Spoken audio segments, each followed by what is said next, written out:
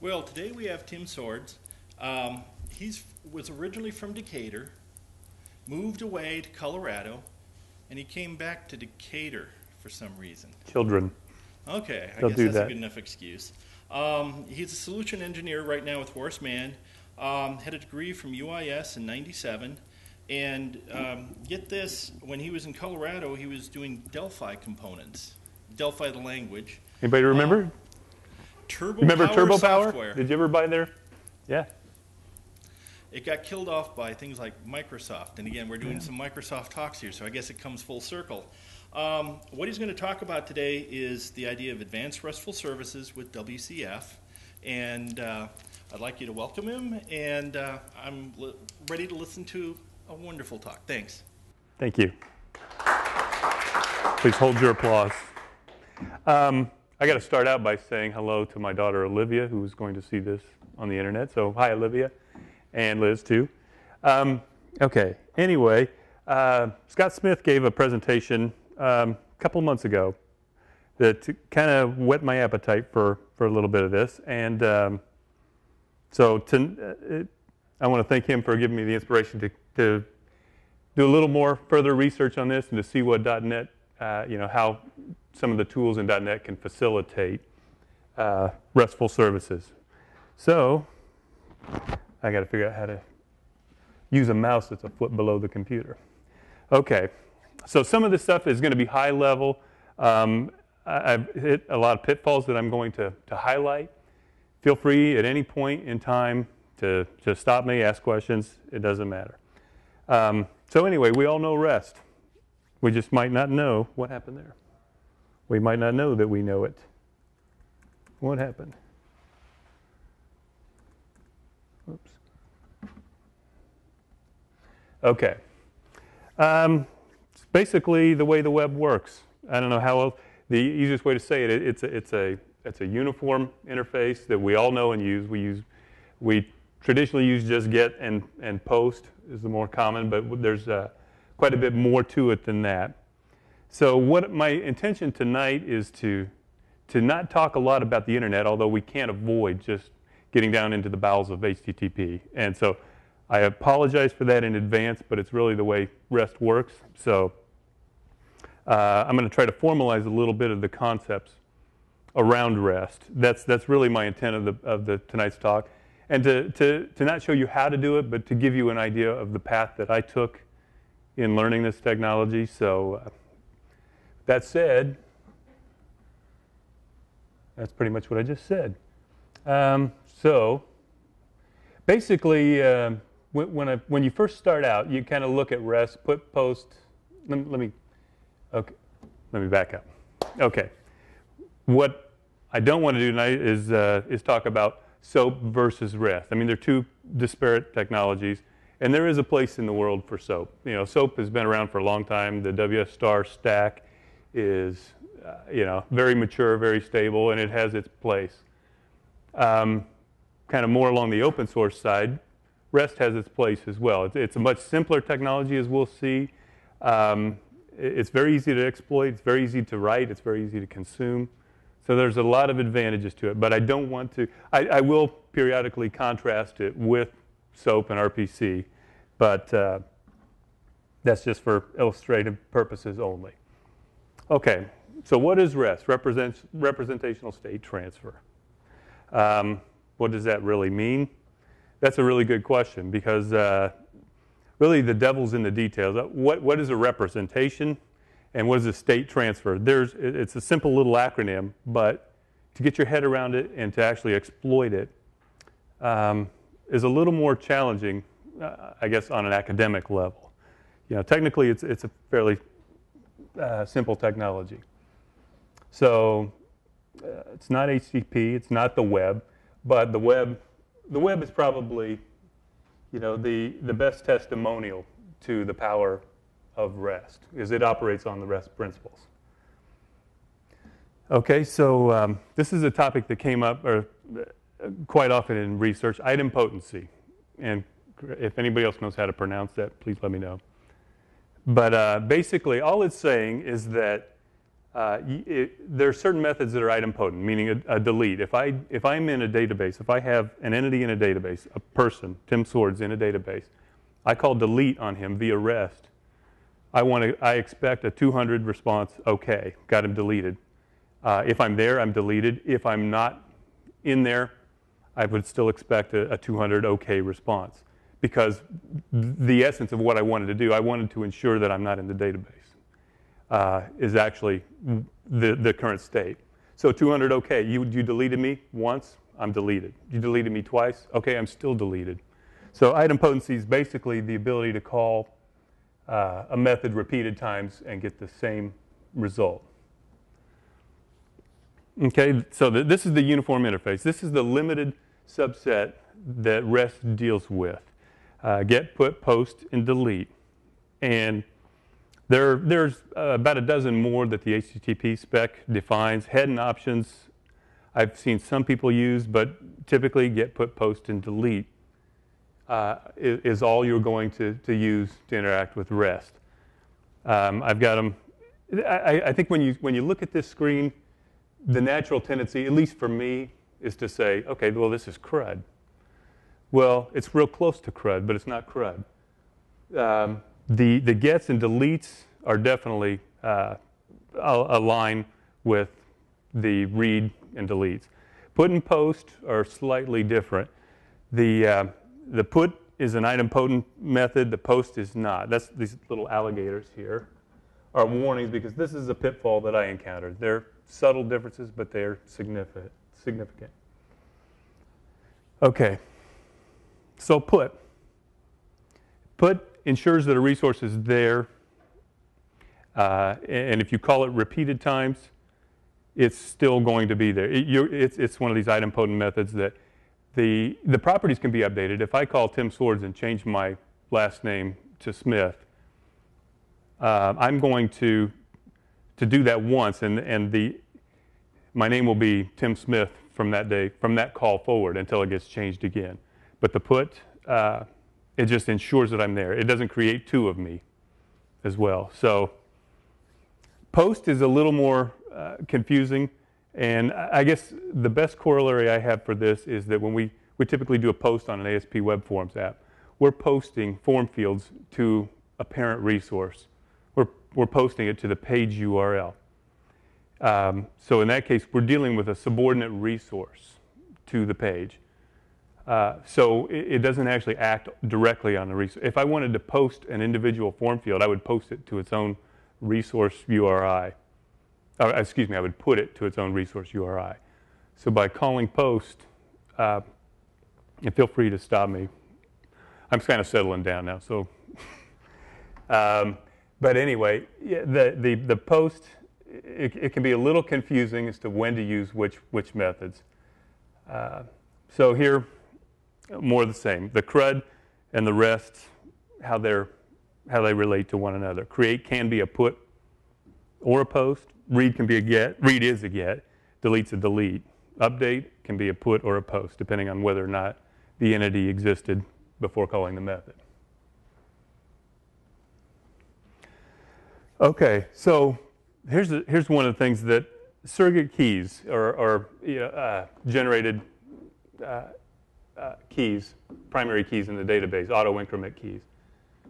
When you're doing a put, an idempotent put, where it has to be, if I am in there once, don't put me again, just ensure that I'm there.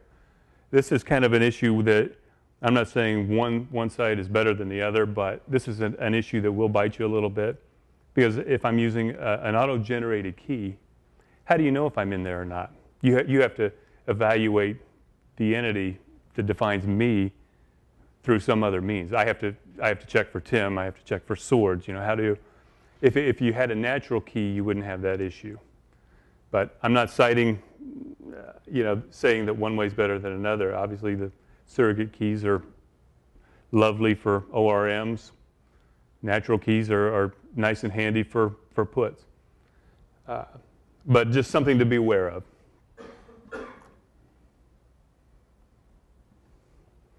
Okay, so the nouns. Okay, we talked about the verbs. it's all about the verbs: put, post, delete, get. Now the nouns. This is what defines our representations. And this is where it gets a little hairy, not in the actual nouns, but in defining the relationships amongst the nouns.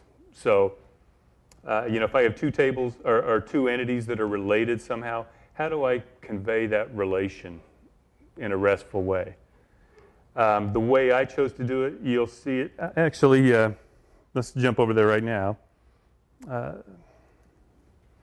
The first place that I started was okay, let me back up. The data model, this little example that I have here, I'm a baseball fanatic, and I've had this database that I've been working on for a couple of years, or it's been in existence. I've probably spent 2 months working on it.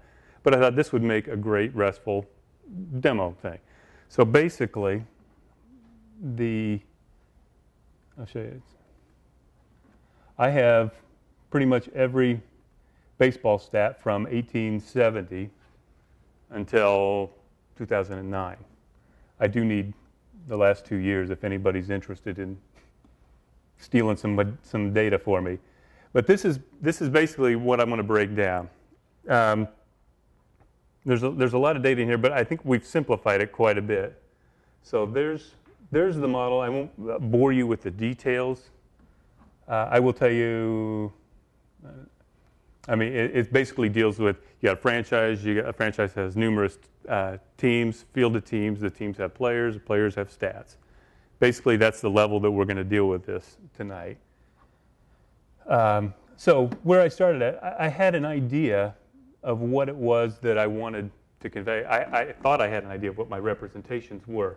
Okay, franchise. There's an easy one. We need a representation for a franchise. How do I represent the teams that have played for that franchise? And how do I associate them? How do I relate them? That's where I kind of went through an iterative process in defining the model. And basically, I started out with just an XML. Okay, let's start with franchise. That's the easiest. I just started hand-coding some XML to see what my representations were going to look like. So I got a franchise item. It's got a name, an ID, a designator. That's your STL or BOS, whatever. Is active. Are they currently active? And then a list of teams. I'm chosen, in this case, I'm going to represent the relationship amongst the franchise and the teams that they've fielded by these links. That's pretty much the whole essence of REST is the linked relational data. How do I reflect that via an HTTP call? So let's go back to the PowerPoint, the other PowerPoint.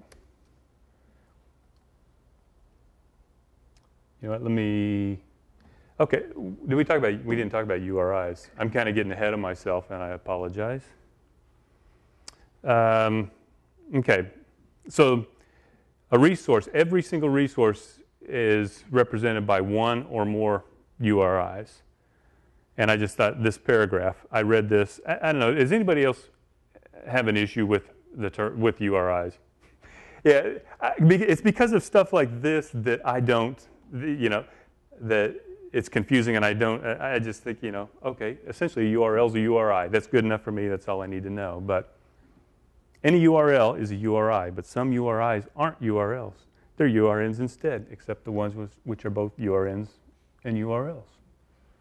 So if you're anything like me, it's like, what the hell are they saying? But this picture, for what it's worth, you don't really need to know, but URI encompasses the superset of URLs, URNs. That is how we're going to address every resource. It will have at least one and potentially many resources. Okay, we're going to come back to the code. I'm going to go through a few more of the slides. It's not all just academic stuff, but there is code at the end, but I want to keep it in sequence rather than jump back and forth. So to work with REST, we need to dig into the bowels of the response request headers as defined by the HTTP spec. The obvious ones, the GET, the HTTP method, the HTTP protocol, content type, and the accept type. There's a couple more that will come up later when we talk a little bit about caching. There's e-tags, there's last modified that we're going to delve into a little bit. But this is just a kind of a high-level introduction to what I plan on talking about. Typical response code, 200 OK. The content type is the main thing we're going to focus in on, and obviously the payload at the bottom. Okay, we will talk a lot about these response codes are something we're going to use a lot. I don't have them all memorized. There's quite a few of them, but these are the typical ones you're going to use. Most of us know these. We kind of take them for granted. 200s are good. 300s, they can come in handy when it comes to versioning. 400s means that the client did something wrong. 500 means that the server did something wrong. But these are going to come into play quite a bit when we, that's basically how we're going to communicate back to the client. Is we're going to be truly RESTful, I guess, is to be pretty strict with the response, with the HTTP spec. Okay. This is the one where if anybody has any ideas, I'm open to this. This is what I know based on the research that I've done. This HATEOAS. Has anybody heard of that? HATEOS? Okay. Hypermedia as the engine of application state. This is really a cornerstone of REST. This is what allows it to basically act as a state machine, just transitioning from state to state without caching anything on the server, without intervention on the client side as well. Okay, I still don't get it. This is where I was at for quite some time. So, and basically what this means is that the server does not manage state. The state is dictated by the server sending a resource and basically a subset of a directed graph down to the client. The client has the links to all the related resources. So the client maintains state, although they don't know that they maintain state. They just follow links that are presented to them from the prior state of their prior request. So understanding this is something that I struggled with tremendously, and I have an example of my perception of HATEOS, or however you say this, about how this is really a stateless engine. Okay, part of what makes REST scalable. And it is scalable, as is evidenced by the web. Okay, you notice it said application state. Hypermedia is the engine of application state. Well, there's a couple kinds of state. The application state is basically the context in which you made your last call. So, like in this example, I've got a list of teams that I had from my prior response or prior request. What do those teams mean? Well, it could have been, a list of teams for the Boston Red Sox franchise. It could have been, the teams in the National League East. It doesn't really have any meaning. But by virtue of getting this information down in the form of a directed graph in my prior request, I have that information available. The key in REST, and this is where I would like to do some more research as well, is actually to derive some meaning in those relationships. Okay, so I made a request and I got a list of teams, and those teams have links to players. The browser, it just sees a link. How does it know what to follow? How does it know how to derive any meaning from that link? And to me, I think that is kind of key. There's, I don't know if any of you looked into RDF at all, semantic web stuff.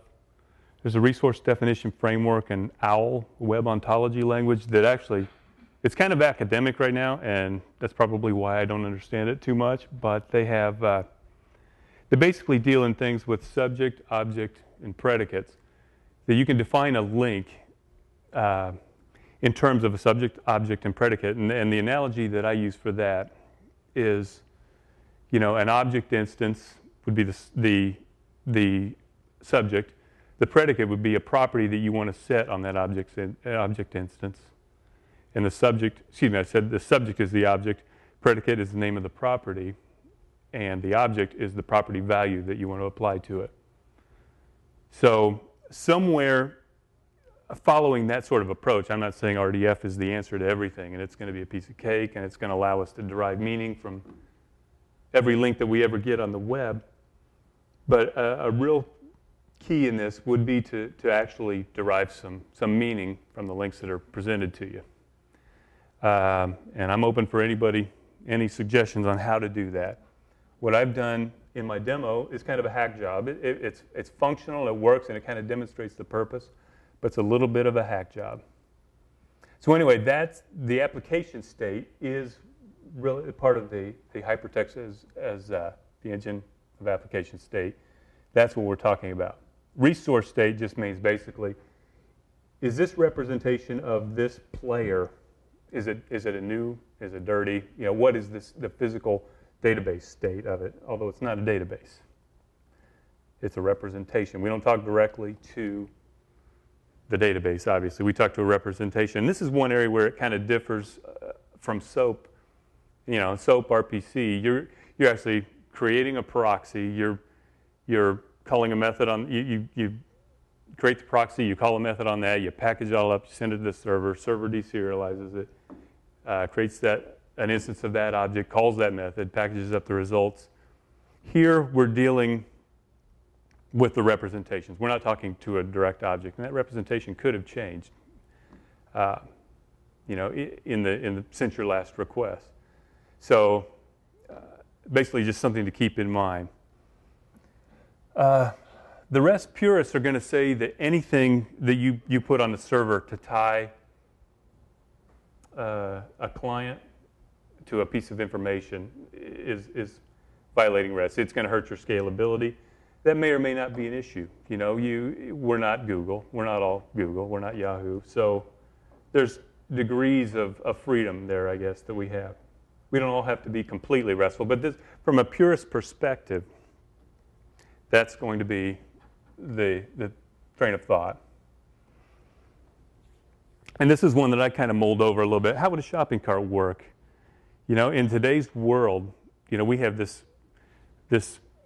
perception, well, not perception, we have this reality of page to page to page to page, and we're adding things, and it's posting a view state or whatever. REST would say, don't do that. You just post a cart. Post a cart full of items one time. Or you could do a put on a cart, you could do a post several items. But, it's a different mentality as opposed to, okay, here's my shopping cart. We're going to keep it on the client. We're going to add this. Let the server know exactly that, here's what I'm putting into my cart. Hold this for the next round trip. It's a different approach towards web. Scalability, okay. Okay, caching. So caching, we have everything that HTTP has at its disposal for caching, which we will talk about. The last modifieds, we have e-tags. There's, proxy servers. There's what has made the web scalable is all stuff that we can leverage in REST. And before too long, we're going to get into some code. And hopefully you kind of get a better feel for what I've done, right or wrong. Almost. Okay, this one I thought was interesting. OASIS, the Advancing Open Standards for the Information Society. I guess I put this in here because I can't think of anybody in this room that probably doesn't fall into this second paragraph in some way, shape, or form. If you provide a uniform means to, if you write a service, if you use a service or use capabilities of that service, then this is applicable. So if it's applicable, you got two core paths you can take. You can do REST, a resource-oriented architecture, or you can do a more SOAPy version. But they're both fall under the umbrella of a service-oriented architecture approach. And okay, you guys probably know SOAP pretty well, I would imagine. Some of the pros and cons. It's been around a long time. The security's mature. To me, the transactional aspect of SOAP is probably far superior to that in REST. That's probably the one area where REST, there's really virtually no transactional support in REST. The security is pretty good just by virtue of internet security. You know, SSL's been around for a while. It's pretty strong. There's basic and digest, and we'll talk a little bit more about that. But really, if you're going to go with pick a reason for SOAP, I would say the reliable messaging aspect of SOAP, and probably some of the security stuff. The pros of REST: simple, predictable, stateless, cacheable, scalable. That's a pretty good selling point in a lot of arenas. It's not going to be in every arena, obviously. It's going to be a tough sell in an enterprise arena, but you know, there's a lot of merit, and you can adopt it piece by piece. Okay, now about the demo. Now I'll refer back to this occasionally as I bounce back and forth between the code and the PowerPoint. The design process. This is where basically I had a list. Baseball, franchises, teams, players, stats. How do I want to represent those? And what I did, picked out the nouns. The ones I just iterated were easy. But now the teams that played for a franchise, or a set of all the teams that played in 1946. How do I want to represent that? And it got a little bit hairier. So basically, I went through an iterative process and ended up creating multiple instances of the same resource. I can view it in this context. I can view it in this context. And that's perfectly okay. I mean, like I said before, a resource can be addressed by multiple URIs. So it's not a big deal, but frankly, I didn't want to code, 9 different variations of the same thing. So I basically distilled it down to this. And I don't know if you guys can read this, but so I started out with this, the purpose. Here's what I want out of this. And then, to me, intuitively, this made like a good URI set. And this is another thing, too, to keep in mind. When you design your URIs, these are fairly human-readable, but bear in mind, this is machine-to-machine interaction. So these don't have to be human-readable. It helps in a presentation that they are. But, down here, okay, I don't know a franchise ID. And if I used, STL for the Cardinals, okay, that's human-readable for the Cardinals, but what about the Altoona Mountain Devils or whatever that played in 1894? I don't know those. So basically, these are IDs that are from the database that I'm passing back to the client. I'm presenting them a link, so the client never has to know the player ID. They can find this information out just with a simple web request, but they don't need to know it. So anyway, this was the step one. Here's what I want to do. Here's the URI path that I'm going to do. And at the end, I came out with a list of representations that I wanted to present in code. And these are just the hand-marked XML that I came up with. So we got a franchise item. We talked a little bit about that. It's very simple. It's got a collection of teams. And a franchise list is just a collection of links. And you'll find a lot of this repeating. Let's take a player item.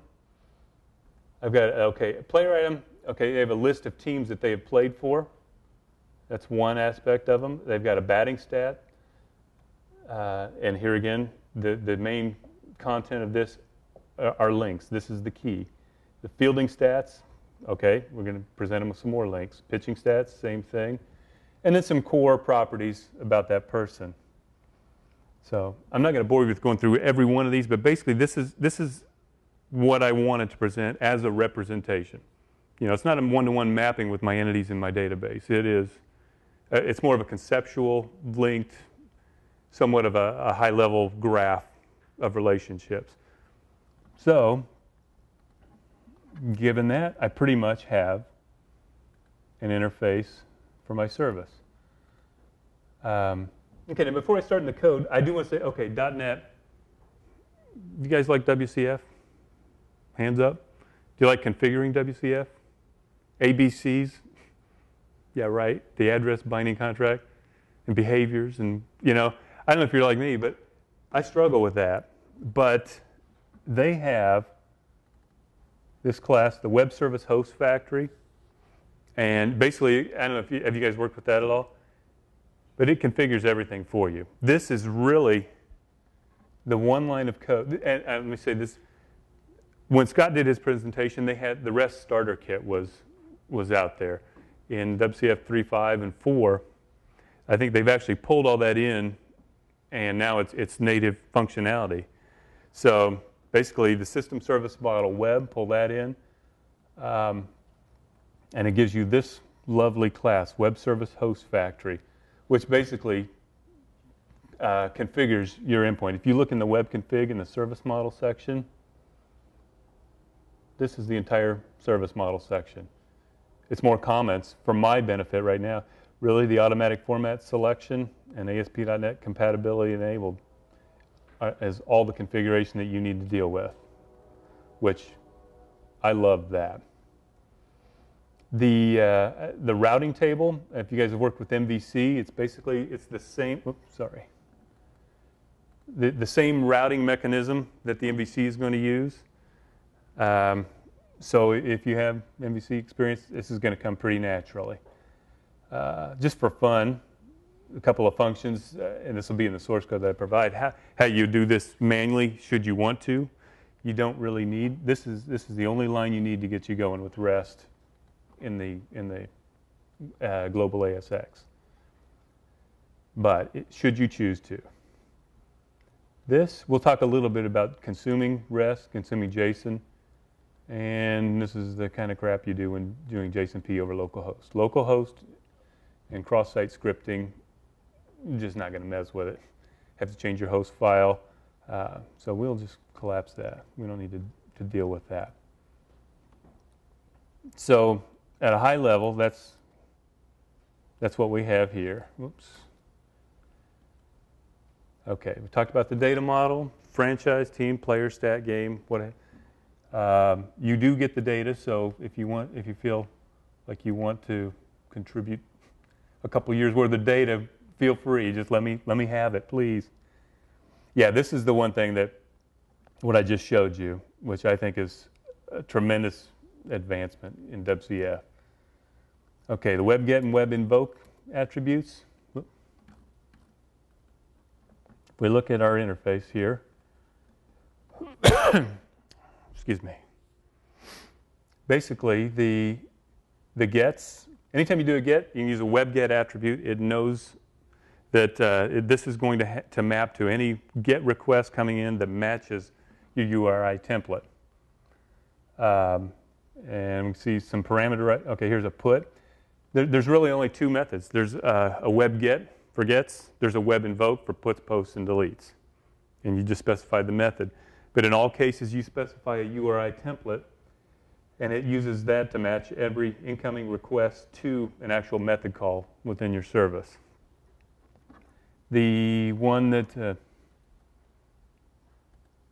okay, like this, and the franchise ID, anything in the curly brackets has to evaluate, or has to be matched with a corresponding parameter of the same name in the method call. And they one downfall of this is they're strings. You have to deal in strings at this point. So franchise ID is an actual integer. So you have to do the code to handle the conversion. And I don't know. It's not that big of a deal. It's something we do pretty routinely. So basically, here's the interface, and the service class that implements it is right here. And this does, pretty simple stuff. Let's get all franchises. This use cache, we'll come back to that in a little bit. Pretty much all of these methods look very similar. They just call into,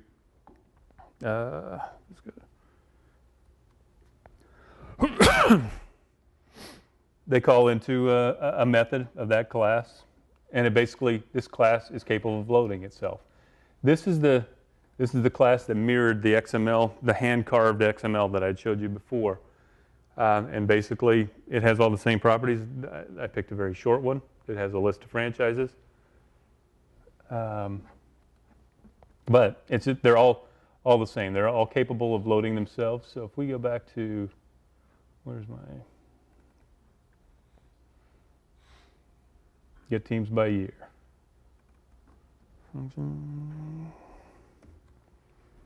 Okay. There's really nothing to do. They're just doing selects and returns. I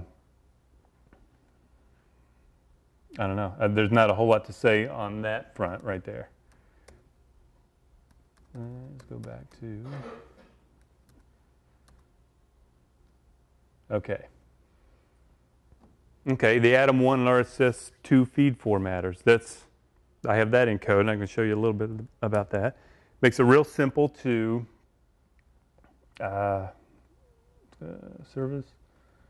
I think it's at the bottom. Service model syndication. Excuse me. So if you notice at the top, I've got this, excuse me, it's in the interface. Yeah, service known type. These two attributes here says that, this service has the potential to return either an Atom1 feed or an RSS2 feed. By virtue of that, then I can declare an RSS1 or Atom feed 2, or excuse me, Atom1 RSS feed 2 feed formatter within my service and return that, and the serialization is handled for you internally. You don't have to do anything. So we'll go back to the method that does that. And it's not the cleanest code, but it's also not the worst code either. This is a whole method that basically gets a list of franchises and turns that into a feed. And I can show you that probably works best in IE. And see if where's Chrome?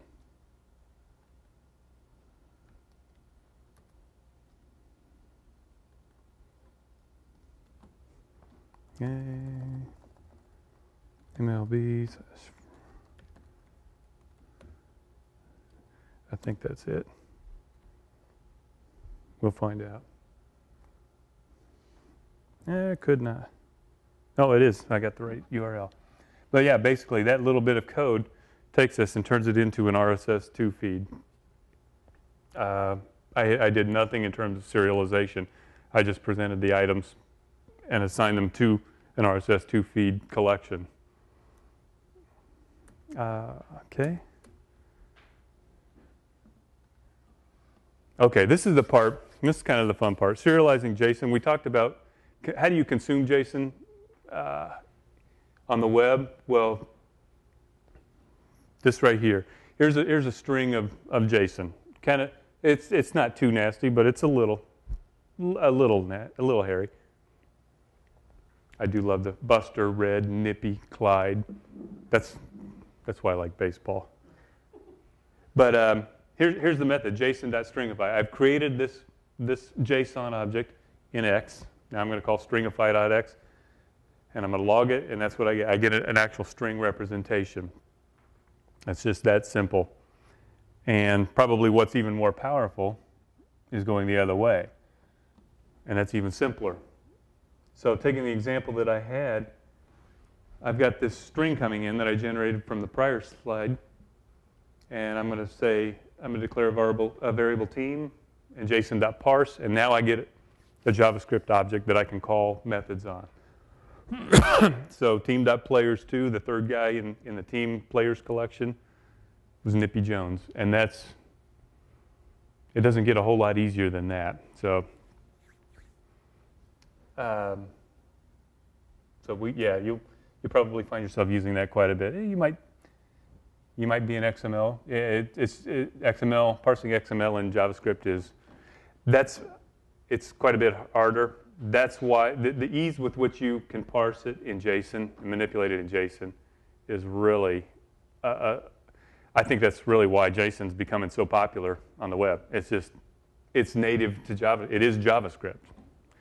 So, okay, this one, I don't know that I would ever use this, but this is something that came up in my research, a web channel factory that basically allows you to call this service in like a .NET to .NET realm. It's very slow, but it's a very soapy looking method, very soapy behaving method. It's fairly heavy. But in here, franchise 101 is the Cardinals, franchise 106 is the Rangers. So basically, I didn't spend a whole lot of time on this, so behind the scenes, I don't know what is actually going on. Is this making a true SOAP call? I don't know, but it illustrates a point that I can write a RESTful service exposed over HTTP and consume it in another fashion.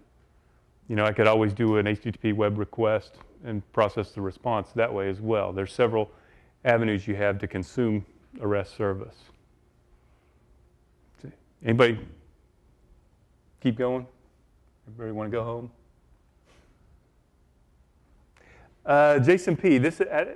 Have you guys worked with JSONP at all? Anybody familiar with? It's basically a browser's going to complain if you try to pull down a JavaScript object, a JSON object from another domain. If the domain source, the domain protocol or a port differ, it's going to complain. How this slipped through the cracks, I don't know, but I can pull in a script from anywhere. Doesn't matter. So what JSONP does is exploit that fact and would put a callback parameter at the end. So we're basically calling some other domain just as we normally would, and on the get parameter we've got a callback equals call me. Well, I have this function call me on my page already. It's just waiting to be called. And what JSONP will actually do, it will create a script node so that it can pull it in from cross-domain. And it'll take the callback parameter, the call me, and invoke that with the item, with the JSON item that you got from the server. So it's just a way around cross-domain scripting. I don't know if that's good or bad, but you're going to find that you're going to need pretty frequently to call cross-domain sites and pull back JSON or pull back XML. Well, you could do it with XML. I've never tried it with XML, but this is how you're going to do that. And I will tell you, jQuery makes this pretty easy. Basically, it's setting a parameter. You specify a callback, and you tell it that it is JSONP. And the only difference between JSON and JSONP is that they wrap JSONP in an X equals parentheses, and then your JSON blob. It's very subtle, but if you read the literature on it, it's confusing. And if you're like me, it's even more confusing. But it's actually pretty simple in practice. Okay, exception handling and response codes. Let's go back to the demo. We haven't really fleshed out that. There's not a whole lot more. I do want to show you some things with, okay. Here's the demo. And basically what I've done, what I want to show here, I've spent no time in making this pretty, none. I found a one-liner little output, little JavaScript utility that takes JSON and formats it, and this is what you get, and I was happy with that. And that looks good. But basically what this demonstrates is that all of these they'll return a little miniature nested graph, or directed graph, so that if I click on, got a favorite team? Spit out a team. Cubs? Okay. You want to go back to the White Stockings years, or you want to go a little more modern? Basically, now this is a list of teams in context. We know these are all teams that played for the Chicago Cubs franchise. So if we say 2007, we get more. This is the list of players that played for the Cubs in 2007. The client is not doing anything to maintain state, knowingly. The server's not maintaining state, obviously. So it's just happening. These relationships are presented via the links that these JSON calls are actually returning. And this is where that HADIOS or whatever, hypermedia is the engine of application state. This is where really, to me, kind of sunk home, is that all this stuff is going on. We've got stuff within context. and nobody's tracking it, and we can cache it. And that's where we can really gain quite a bit. But anybody know the name of the first Yankees franchise team? No?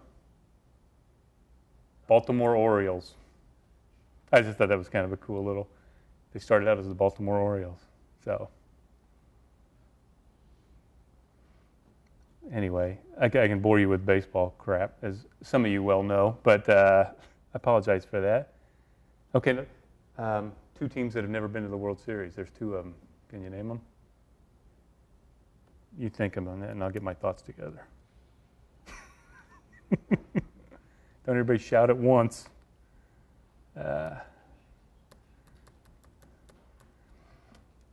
Okay. So one thing I did want to show was a little bit with Fiddler. Basically, we can go back up to the top here. We'll stick with one at the top. But, okay, I just made a request, and here is the actual response. Let's get some screen here. Okay. Okay, so this came back in JSON, and we can view it raw. This is what I got back from the server by clicking on the Arizona. Now, if I want to come over here, there's a cool little tool. It comes in very handy with REST, is this request builder. I can do, let's grab this URL. What was it?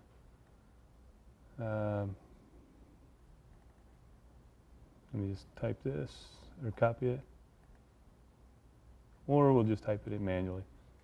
Request builder. Okay. Localhost 51.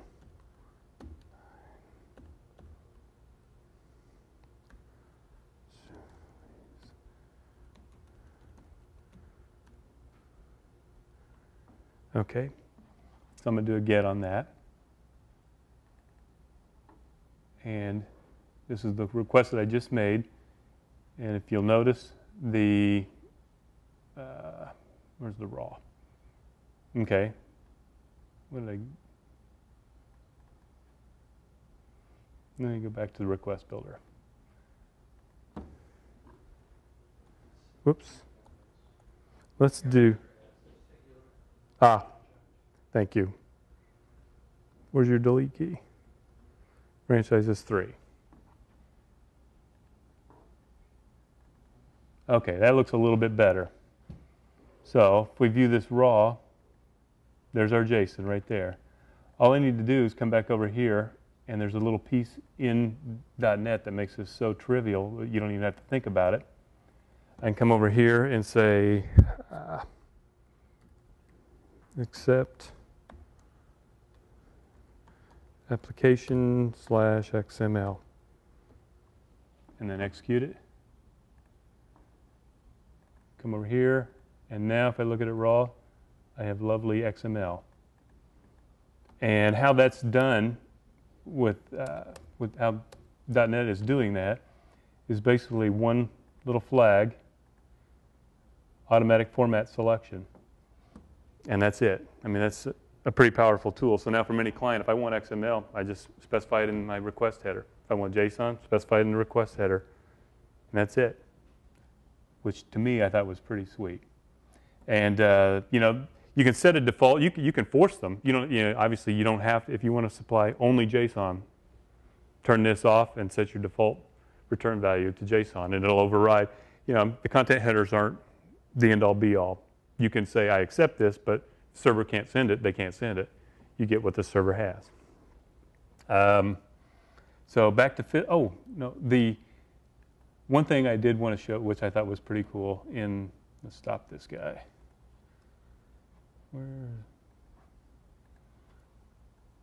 Okay, in the service, the caching aspect. I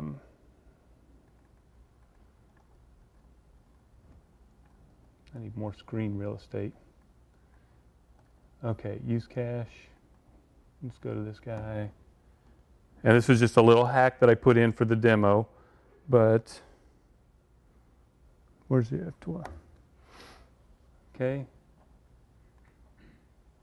Oh, actually, we had this on, so I've been caching. So I thought that was off.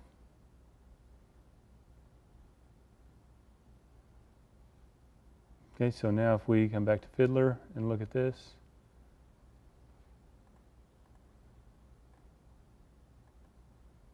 you'll notice that I've been to Arizona, nothing in here. If I go to, I haven't been to the 1999 Arizona, okay. So then it makes the request. Let's go back. This is the caching in action. All I've done was add a last modified date, and I gave it some crazy 2 years in the past. It's like, okay, I don't need that. I've got what I need, so it doesn't request anything of the server, and that's really what makes this stuff scalable. So 2003. But let's go back to. We don't have to go through this one. I know I've hit 98. I know I've not hit. So now if I go back, this will not cause a request. And now 98. Let's clear this. Now if I go to the 98, Arizona Diamondbacks, nothing. And that's the scalable. That's the beauty of what you can do. This is what makes it tick. Okay. So exception handling, response codes. Basically, every bit of information you want to convey back to a client, use the HTTP spec. That defines your response codes. Stick with that. And it's okay, you're not limited to one response code. Add 2, 3, 4, whatever you need to convey whatever level of detail to your clients. Doesn't matter.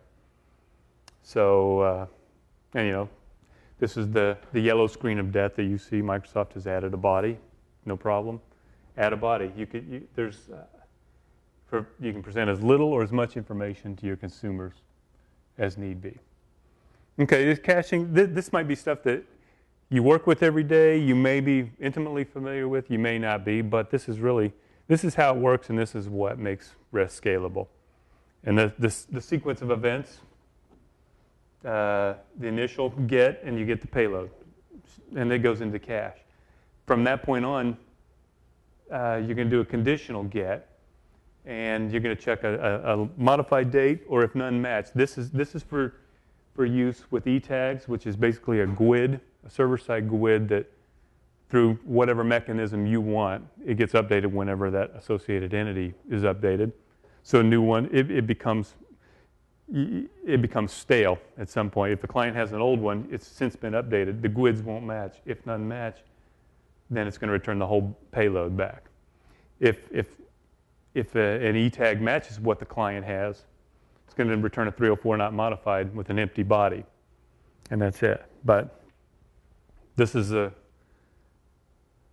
the fact that nothing is on the server in terms of state management is what makes REST scalable. Okay, we're getting close to being done. I don't know how I'm doing on time, but security.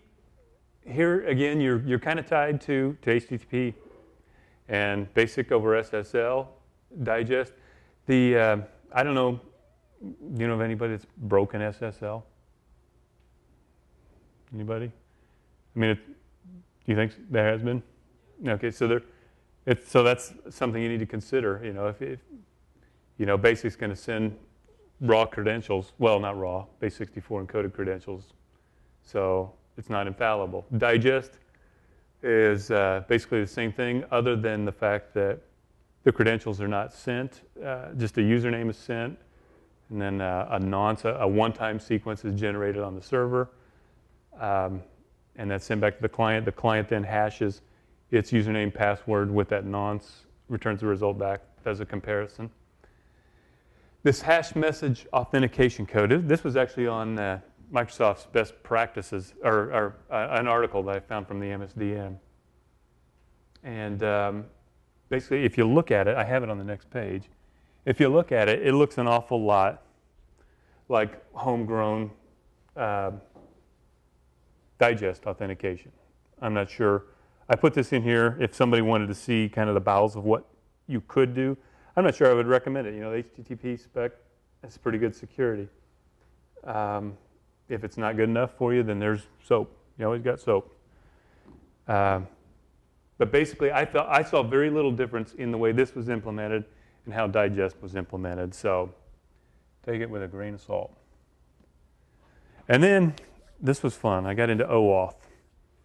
And this is where I kind of began and ended. And this is basically a way for me to tell Alan, yeah, you can see, I'm going to give you access to my pictures, some resource of mine. And looks pretty simple on the surface. In the sentence is a piece of cake. But this is all the stuff that's going on. And this is why I took the spec and drew this out. And I won't even claim 100% accuracy. I think it's as accurate as I could read a spec and make sense out of it. But I thought this would be maybe a good segue into another topic. You know, a lot of people are using this in the open source world. I don't know where the future of it is, but it's definitely something worth entertaining. I mean, it's basically there's a common API between the servers that you want to share resource amongst. And there's some .NET libraries that facilitate this. I did not take time to actually put this picture to code. Frankly, not that interested. Maybe, like I said, for another day. But it's basically, it's definitely something to consider going forward. You know, there might be some merit to this. That and OData, I think is, we'll come back to this, but yeah, OData, and I know very little about that. Has anybody here worked on OData? No? To me, the whole key in this thing is getting the semantic meaning of this link. You know, I've got a resource representation. How do I derive some meaning into a relationship that's conveyed in that representation? That's the key. That's not the easy part. But OData, I think, is making strides through that. Like I said, RDF and OWL are just paths that I started venturing on, trying to make sense of this, but didn't fully flesh out. How do you version a REST service? You got a few options. The first one is the 301 moved permanently. This I didn't know. You can actually create your own MIME types with the version in it, and at this point, the client would say, okay, I want version 1 or I want version 2. This is, I guess, outside of ICANN. Or you can just define your URIs to accommodate a version.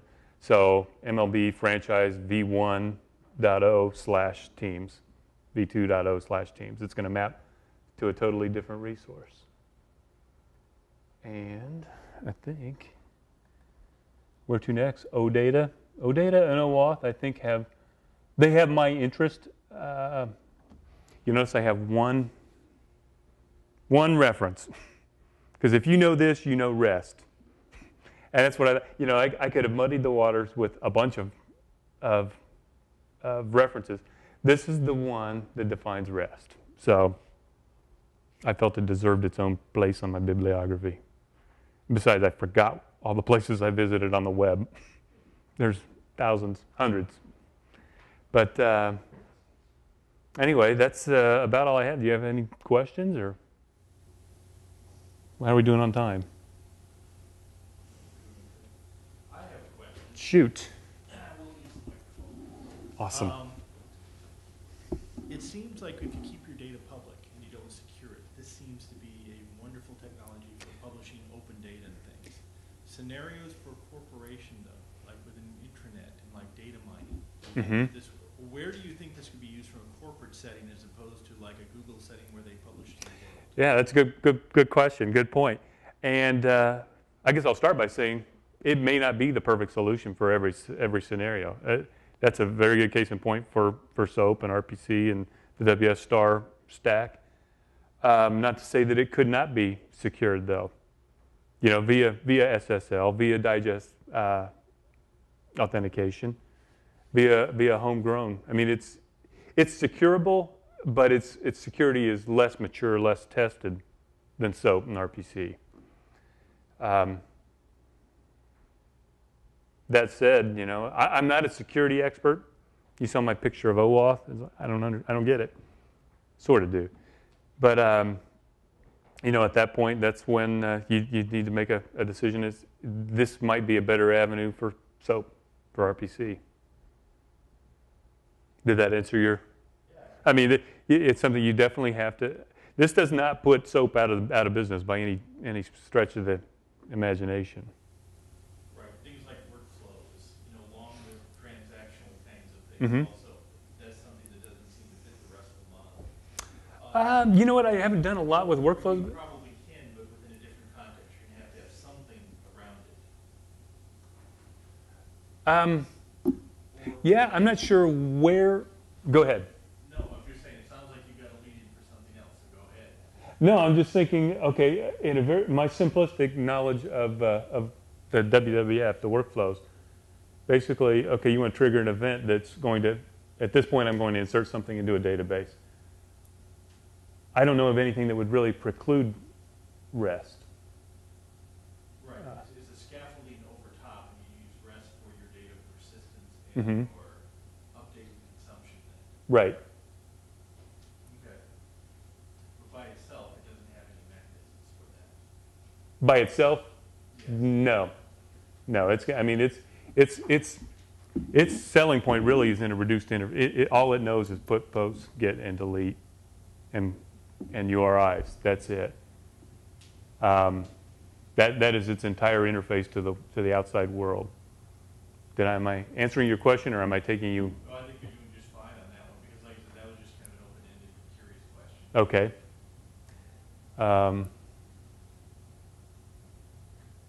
No? Well, if there's nobody else, I think you need to clap it. Clap. I'm so glad this is over. Thanks, Alan. Thanks for inviting me, and thanks for taking the time. Thanks for coming out tonight.